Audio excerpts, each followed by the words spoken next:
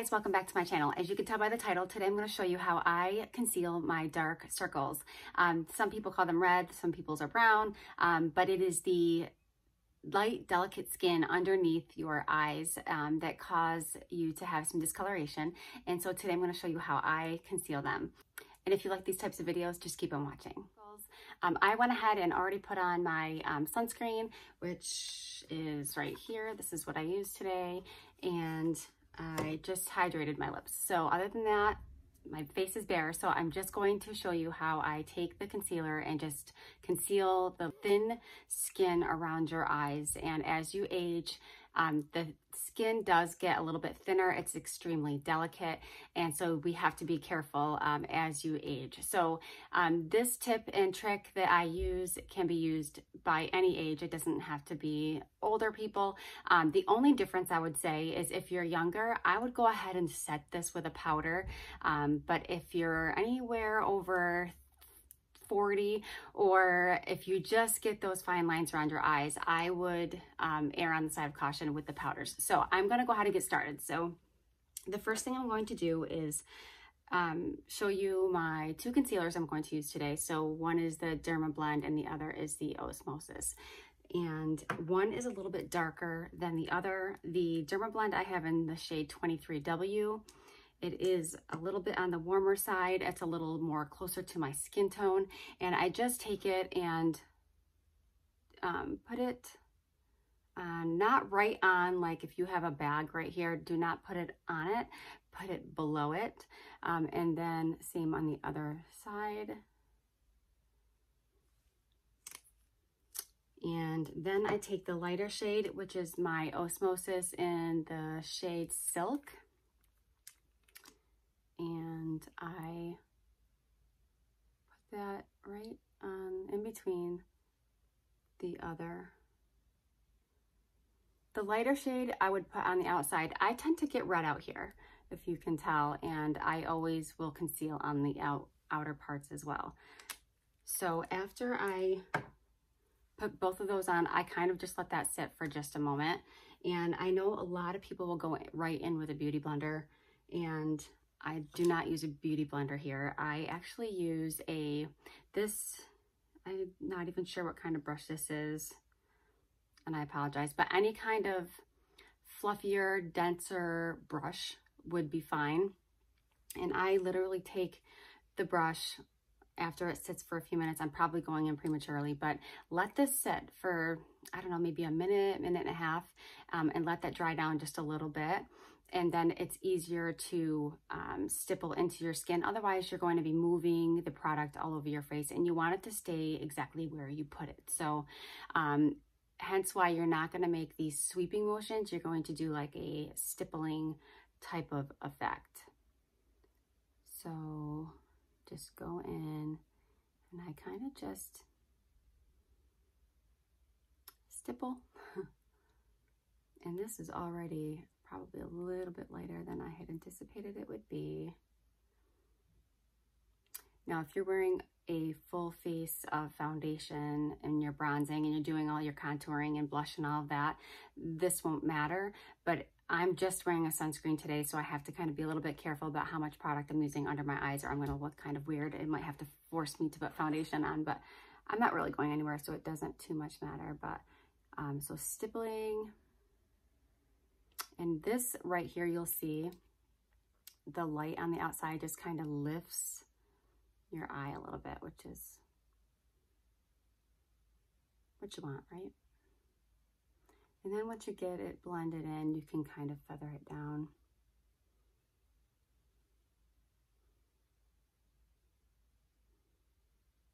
Now I get dark all the way in here, so I do bring it up. You want to keep this nice and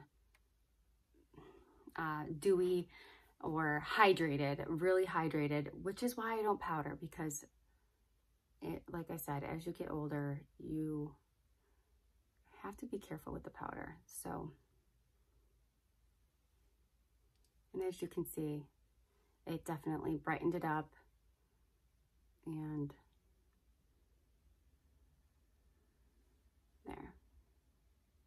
Now I will go in with a little bit of bronzer, so that won't be so light. And you can bring it right down.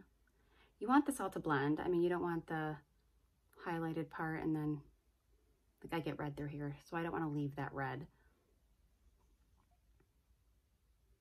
Just stipple. Avoid this.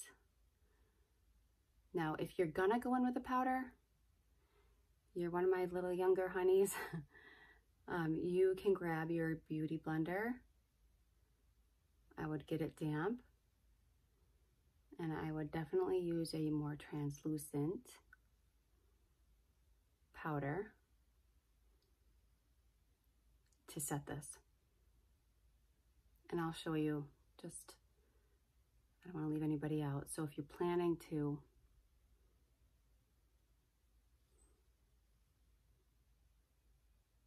powder this, I'll show you how I do it. And my nose looks red, doesn't it? It's okay. So there. For those of you that are going to powder, I use the Ilia. It's falling all over the place. Just tap some off. So I'm lazy, I'm not gonna wet this. So I'm just gonna spray it. And I would take it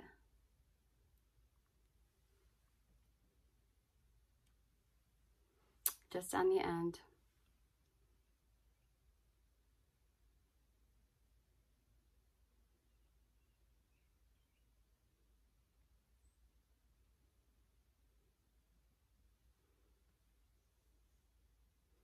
Already got concealer in my hair. Never fails. Never. I really should put my hair all up, but I don't. I need some more product here, guys. So again, I don't do this because my under eyes tend to crease. So those of you that can't really do this, but you can really see, guys, look at the difference. I mean, but what I do, is I'll just keep this brush with me. If I really feel like I am going to have an issue, I'll just keep this with me and I'll just go like this. Or you can just take your fingers. You take these everywhere, right? So just literally press and it will all smooth right back out. If you end up getting a little line under there, just smooth it right back out. I lost a nail. But otherwise, I feel like I really can't, I don't know if it's picking it up, but I can see the product on my eye. Although this looks better, I can see the makeup and I don't like that look. So just for the sake, because that, and picking it up on camera, this does look better and I know I can see that. So I'm just gonna go ahead and do the same thing on the other side, just to even it out. But again, just keep your, if you just keep your little brush with you or use your fingers, you should be able to just, yeah, that's it, guys. That's it. Just the few main points, the few main tricks. Stay away from the beauty blender when you are doing your concealer if you're over 40, and just the stippling effect with the brush, just placing the product, not sweeping it, not moving it. You want to keep it where it's at just by stippling and keeping that product right where you put it and letting it dry down a little bit and making sure that you're using a moisturizing, dewy type of concealer for your eyes. I would stay away from those drier ones, such as, I think the Shape Tape is really drying for my eyes. I think some of the better ones would be, I like the two that I'm using, the Dermablend, I like the Osmosis, and I also like NARS. I think NARS is a really nice concealer as well, very moisturizing and hydrating to the eyes. Make sure you're using an eye cream, 100%.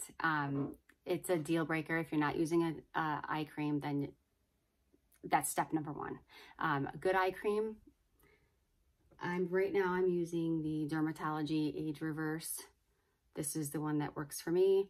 I like it. I've had good luck with it. It's very moisturizing. I feel like it does, I mean, the best one I think I've ever used, and this is a close second, I think is the SkinCeuticals. The AGE is the best, but guys, the price is crazy. So I'm not gonna recommend it to you because of the price point. So considering the price, this is absolutely, for price and product, this is number one.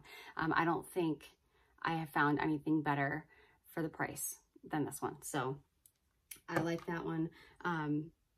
Yeah, and that's it.